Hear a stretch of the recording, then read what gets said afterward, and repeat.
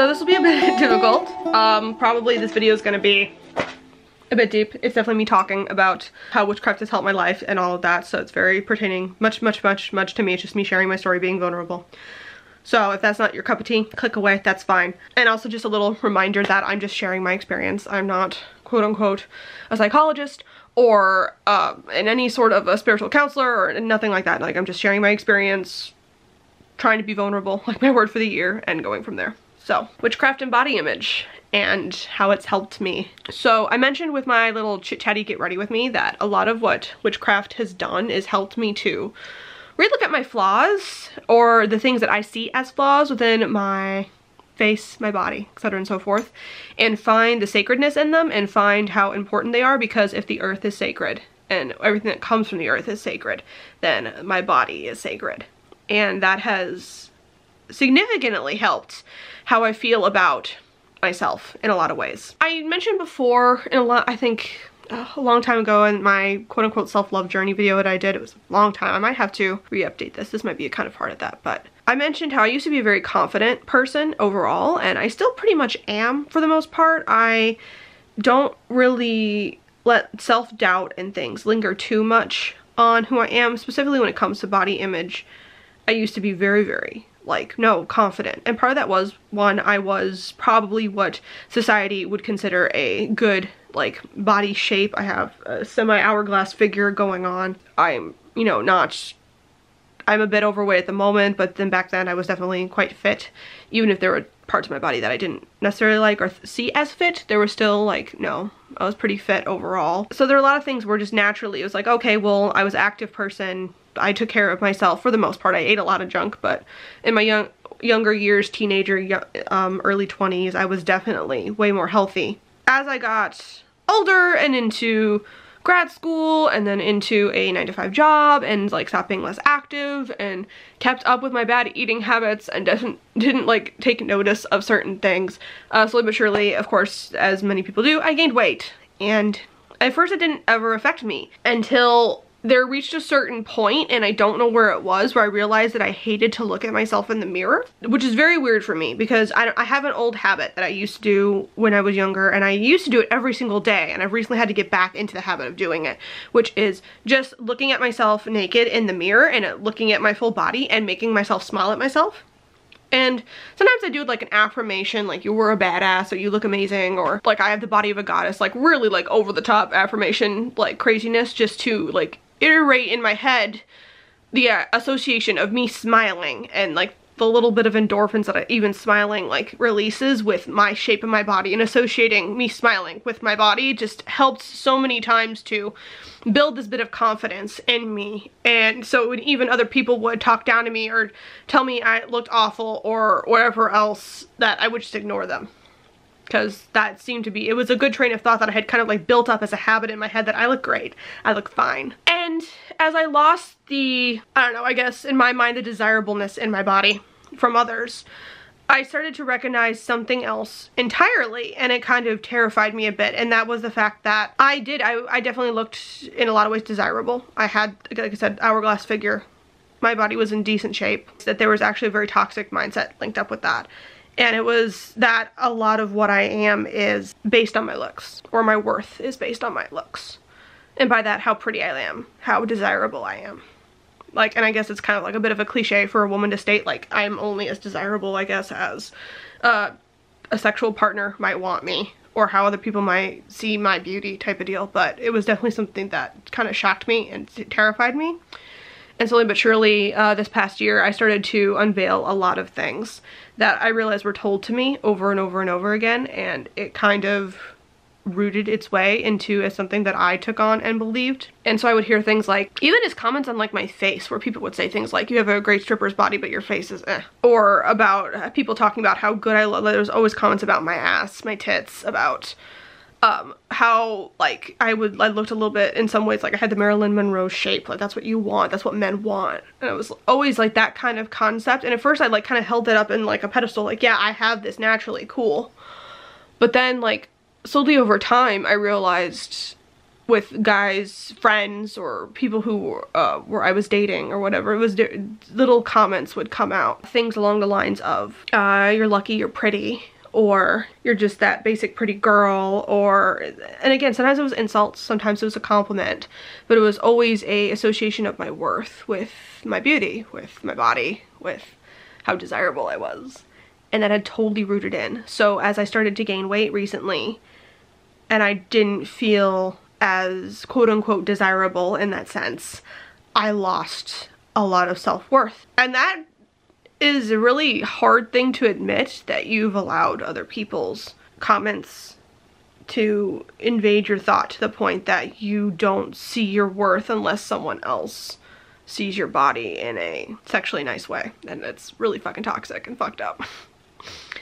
And I think one of the things that witchcraft helped me do is, one, find the sacredness in my body, because all bodies are sacred. If every body comes from the earth and everything is from the earth, and the earth itself is sacred, and everything it produces is sacred, then I have to be sacred no matter what shape I'm in.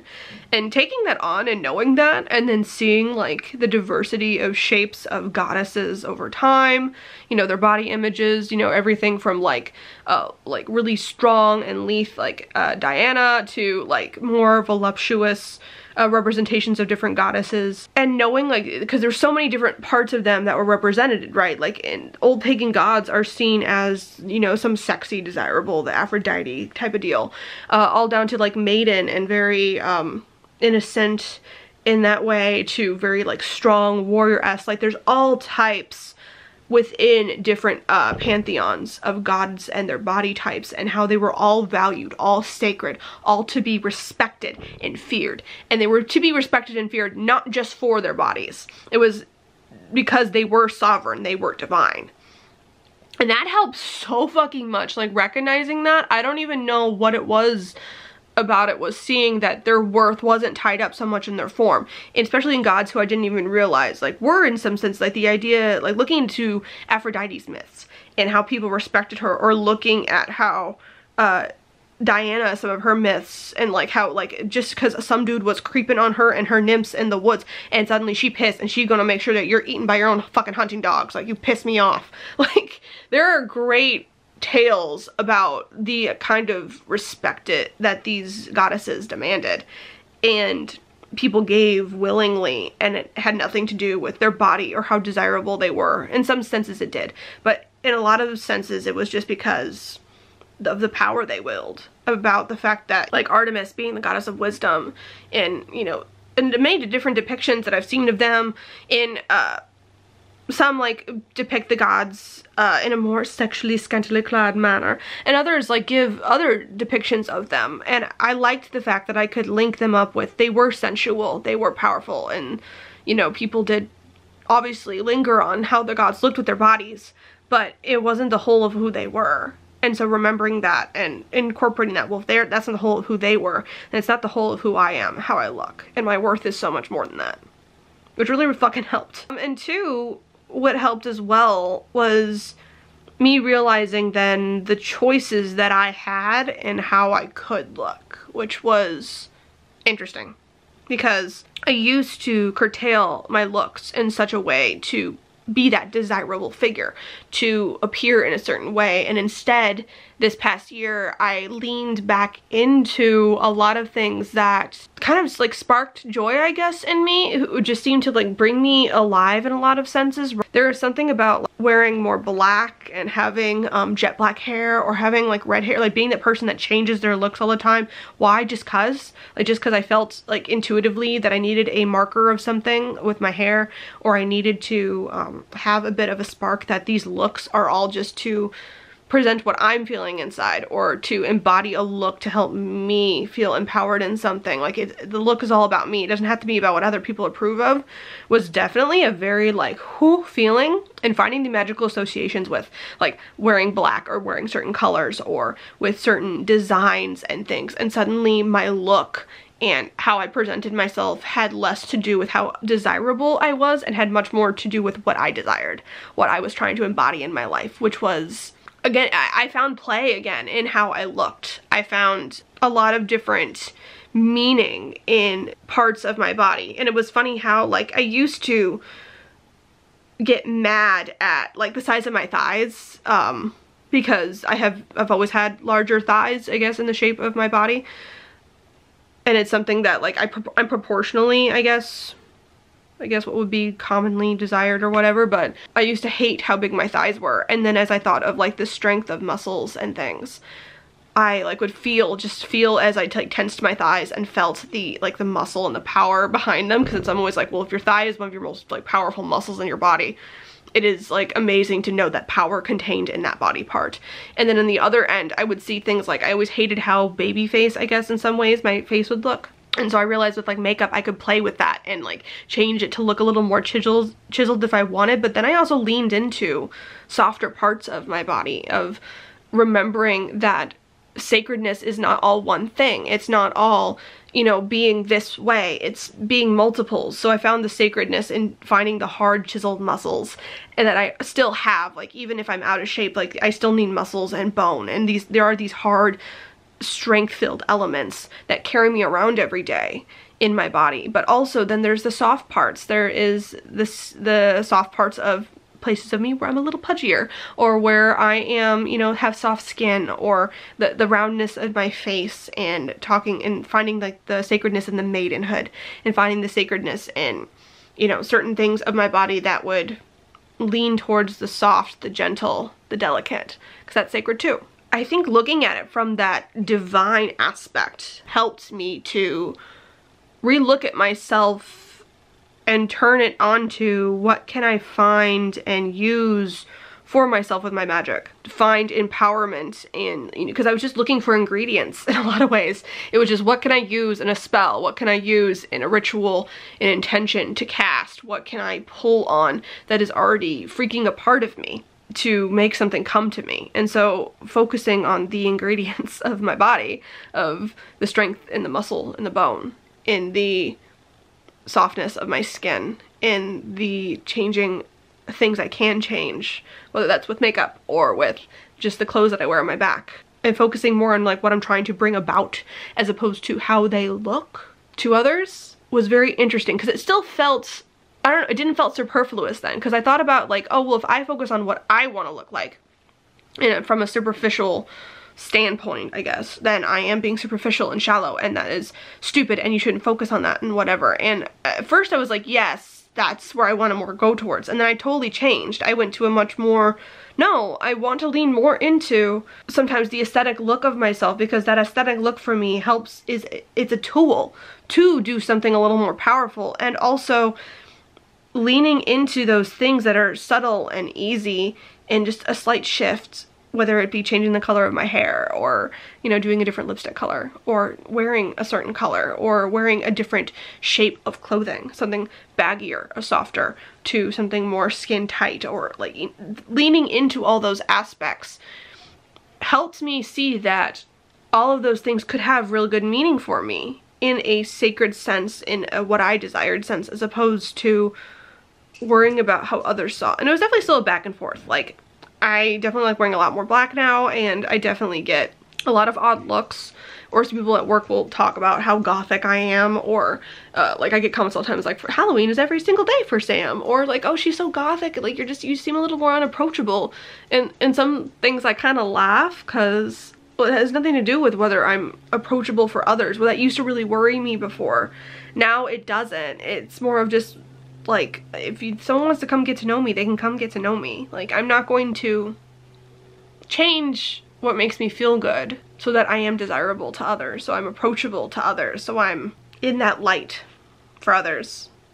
And focusing too much on that and letting too many of those thoughts get in my head really just made it bad overall, my mental health, how I saw myself. I'm in the process of getting healthier. I don't want to be the person who is sitting, there's definitely some health things that have come up where I'm like, oh, certain limbs are going numb, and they fucking shouldn't be, from my lack of movement, and probably bad circulation, and a bunch of other crap. I'm getting migraines, and that definitely is probably from lack of movement and poor eating habits and other things like that. Like there's definitely some health issues that I want to address, and probably being healthier, losing a little bit of weight, exercising, eating healthy, those types of things, it will just help. So I'm on a mission to do that because one, I feel better if I'm taking care of my body, and I want to get back to how I felt in my early 20s. I mean, it hasn't even been that long, I'm only 26, but I want to get back to that. So I am focusing on, you know, losing a bit of weight, eating healthier, exercise, all of that stuff. Finding witchcraft and looking into paganism and the sacredness of all of these old gods and connecting with the earth and focusing it back on, like, witchcraft is all about my will exerting into the world, so refocusing less on like, what is the fuck does everyone else want, and focusing on what I want. It's amazing how better I feel about that. And I even did a spell about, what was it? I think I was finally feeling good about myself after a while, and so I did a spell about my body image and taking care of myself and being in a healthy place both in my mind and in my body, so making sure I was in a healthy shape and actually doing things that are good for me. It was the first time I did blood magic. Blood magic for me was something always that felt like it had a lot of oomph to it. I wasn't necessarily opposed to it, but I was like, I don't know what oomph I want to put that on. And suddenly, like, the appearance of myself and my body image and my mental health was definitely like, no, that can have some oomph on it, like, definitely. Because it just felt like it was very permanent, I guess, to use blood. Like, it was like a very, like, permanent, like a blood bond. Like, and whether that's because that's been put in me from, like, culture or whatever else, like, that is definitely an association I have with it. A blood bond is powerful. It's got some oomph on it. And so I did a blood spell about it, and that was, oh god, at least 4 months ago-ish. And that helped so fucking much. Like, I didn't even realize, I was like, oh yeah, we can use magic for this. And keep up my good habits. I keep up me changing my mindset, not focusing on others. Like, my weight is still fluctuated. It hasn't been a perfect journey. I haven't lost a bunch of weight. I lost a little bit and then I gained a bunch back, and now I'm back onto losing some and getting back into good habits. Like, it kind of wavers back and forth, but my mindset is not like berating myself over and over and over again because, oh my god, your stomach is a little pudgier. Like, I find still appreciation in how my body currently is and how my body will look when I make it a little healthier. I am definitely in a much better place mental health wise. And part of it, I think rituals do, I think they have a great effect on us like that, just because it's a trigger for us to go, and this is different and this is done. So the universe will feed you that energy. But also I feel like so much of this stuff is a bit of just some mind trickery in some senses too, right? Like, I had a habit and I continued a little bit with the habit, and cementing the habit with like a ritual was just me showing that, like, yes, I'm continuing with the habit. And I think energetically something shifted because I felt it. I felt something shift, and I was like, oh my, it's not as hard anymore to look at myself in a positive light like I used to. It's not as hard anymore after I did a little ritual with like a simple candle, some herbs, and my blood to talk about how to look good and how to feel good about how I look. And how that isn't the whole of what I'm worth. My looks and my body and all of this stuff are tools for me to obtain what I want. And I can play with the desirability of how others see me. That's fun too. Leaning back into my sensuality was another part that I had to kind of undertake again, because I felt a little bit like, oh, well, if my being desired by others is my problem, then I became, I don't know, I felt more conservative in my dress. I felt more conservative in a lot of ways. Like, I stopped wearing anything sexy. I stopped wearing anything that I would perceive as too revealing or anything like that, because it felt too toxic or something. And I've had to lean into that again, that like, sex is fine. Fucking how, being sensual and, you know, using a sexual allure to, you know, play with and entertain with others is perfectly fucking fine if I want to use that. There's nothing wrong or off about it. And if other people are going to, again, how they see me is not the point. The point is, do I feel connected to my sexuality, to my sensuality? Do I feel connected to how my body looks? Do I feel connected and proud of all of this, while also knowing there's so much more to me than just how I look and how I appear? And that I can use all of this as a magical tool to exert and bring things into the world so I can experience what I want to, as opposed to me kind of striving all the time just to get the validation and the weird sense of desirability from others. So yeah, very rambly. But that is kind of how my body image and witchcraft have kind of gone together. Comment down below, have you used witchcraft or anything like that in that sense? Have you struggled with body image in some way, shape, or form? And has it been a toxic mindset to you? Have you used witchcraft to help you with it? Spells or anything of that sort? Or have you kind of steered away from that and it's a little bit more separate? You don't necessarily link them up together. All that below. I make new videos every single week. And I will see you guys next time. Bye.